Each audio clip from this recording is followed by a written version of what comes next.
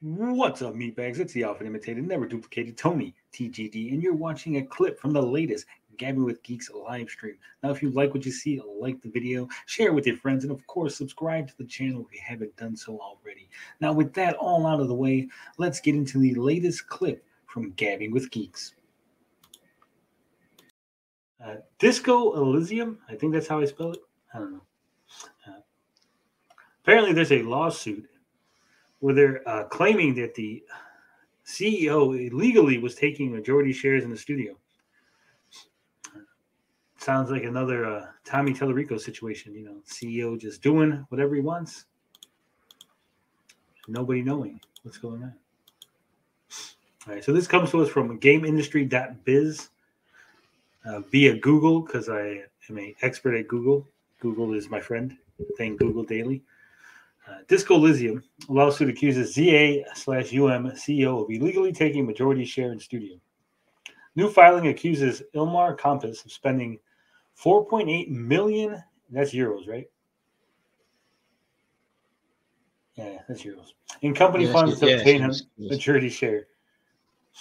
I can never tell what you're all funky symbols, euros, fucking pounds, all that other shit. This is from Danielle Pardis. Yeah, it's definitely euros. All right.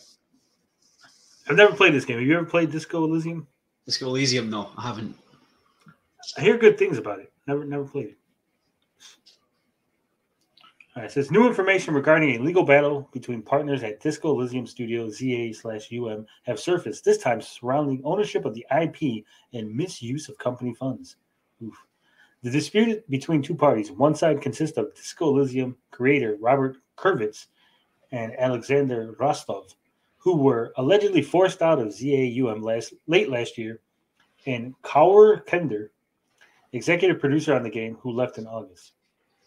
The other half is current ZA/UM CEO Ilmar Compass and former executive producer Tonis Havel, also an ex-banker convicted of investment fraud in 2015. Wow. So, I mean, I'm sure this guy, Tonis, he's a straight shooter. He did his investment fraud, did his time, came back. Perfectly normal. Compass is the largest shareholder in Studio ZA/UM, and Kurvitz, Rostov, and Kender remain partners despite their departures. According to the Estonian Express via PC Gamer, the latest dispute follows the rights to Disco Elysium 2. 4 concept sketches, said to be the first look at sequel, were allegedly purchased by shell company Tuktrek, which is controlled by Compass.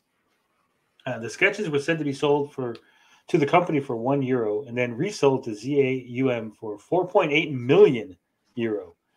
Wow, so that thing really ballooned. Yeah, it's quite an appreciation. Yeah. That's an investment, right? How did they think that they were going to get away with that? Right? Like, at what point were we like, you know what? I'm going to buy this for $1. I'm going to sell this to $1, then have the company buy it for 4.8 million. No one's going to notice. This sale is just going to go right under the radar. I think that the fact that there's a guy that was convicted of fraud 7 years prior probably goes to show you they're not exactly the sharpest tools in the shed. It's true. That's true. Last month, Kurvitz and Rostov made claims in a Medium post that the majority stake in the studio was obtained illegally and referenced Tuktrek as a vehicle for Compass and Havel. The pair also claimed that Compass made the 4.8 million euro purchase with money that should have been reserved for the studio and its shareholders to fund the sequel. Wow. So not only did they sell the sketches to this company for $1, then rebought them for 4.8 million. That 4.8 million was already earmarked to fund the sequel. Just straight up robbed it. It's this money that allegedly enabled Compass to acquire shares from investor Marg Liname in 2021, making Compass the new. Oh my God!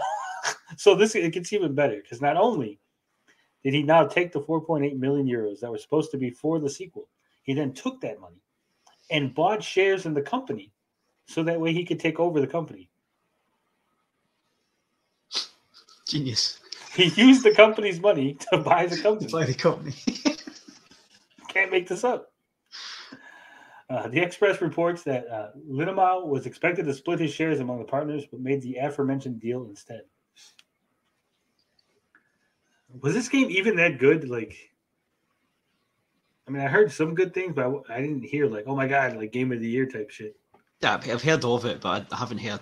I mean, is this it? Is this a screenshot? Is it like an isometric top-down? Yeah. View game? Yeah, I don't know much about it. The story around it seems more interesting than the game itself, though. Yeah.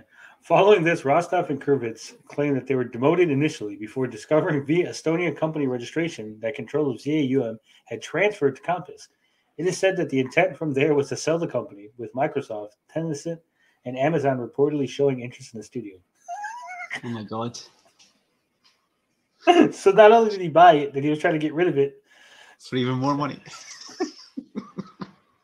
This guy's named Talarico by any chance? I know. The fucking greed is just off the charts of this. In their own Medium post, the pair claimed that after this transaction took place and speculations began internally, they were quickly excluded from daily operations and their employments were terminated. The same thing allegedly happened to Kender, who was allegedly put on leave and then fired in August. However, Kurvitz remains a minority shareholder and, as creator of Disco Elysium, has the right to block any potential acquisition. So this guy's going to end up in a river somewhere. That's how the story's going to end. Wow. Especially seeing as how we've discovered it's a former Soviet state that this place was made. Yeah. The latest legal battle was lodged by Kender, who claimed in an Estonian lawsuit last month that Compass cheated him out of almost €1 million. At Kender's request, the court seized Compass's stake in ZAUM to prevent a sale or transfer of holdings during the proceedings. Havel is also accused in a lawsuit of following Compass's actions. The filing pointed out that the holder of the IP rights to Disco Elysium is a subsidiary called Yesirinor Ltd, which is owned by ZAUM UK. The director of this company is Anu Raymond, who is also reportedly a partner of Havel's. Man, the tentacles on this thing. Kender claims that Havel's involvement is being kept secret because he's 11.2 million euros in debt as a result of his 2015 conviction. Speaking to the Express, Compass denied the existence of a lawsuit against him, and Havel called the allegation completely absurd. Both were shown legal documents by the outlet and did not respond. We're not getting sued. What are these papers, sir, that say you're being sued? No comment. This is complete. This is like fucking Amico Forever levels of reality denial. Earlier this month, ZAUM issued a statement on GameIndustry.biz claiming the allegations against the studio were, quote, baseless claims and falsehoods, and that it was confident it would prevail in court. It also claimed that former ZAUM studio team members were fired for reasons it called, quote, justified, including limited to no engagement in their responsibilities, creating a toxic work environment, and misconduct towards other employees, though the company did not accuse any named individuals of any of these behaviors. And we just fired those guys because they were making our job of stealing company money very difficult. Yeah. They were standing in the way of our greed, and we just had to get rid of them. ZAUM added that the rumor that our decision to terminate the contracts of these individuals was taken for financial gain is entirely unfounded. They said as they swam in a sea of European money, it does not in any way reflect the facts, and that it was a decision that had to be taken for the well-being of the collective and all the money that we stole from the company. Man, this is a crazy story. This is like something you would find in like a TV show, a movie. So what do you think? How do you think this is going to end up, Finbar? Well, I think how it's going to end up is that they're going to end up selling the studio for something in the region of 11.2 million euros to cover that guy's debt, and then they're out. I don't know. So far, it looks like they're blocking the sale, but I don't know how the laws are over there, right? Because Europe is different than the U.S.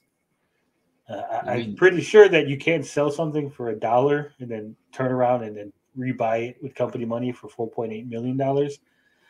I'm not sure if it's exactly legal over there. I'm pretty sure it probably isn't. no, I mean they fall under the Estonia is under the EU, so fall under EU law. I know it is the Eastern Bloc, but it's still beholden to EU law. So Yeah. they're going to jail. They're going to jail. The company is going to be in shambles. What's probably going to end up happening is they're going to find out that the 4.8 million is gone, just into the wind. And sadly, they're probably going to end up having to sell the company to Microsoft or somebody, just because they have no money to make a sequel now, because these jackasses decided to take money out of the company for their own personal use. Greed. It's not just an American concept anymore. Thank you for watching another clip from Gabbing with Geeks. And remember, you could catch Gabbing with Geeks live every Saturday at 7:05 Central Standard Time.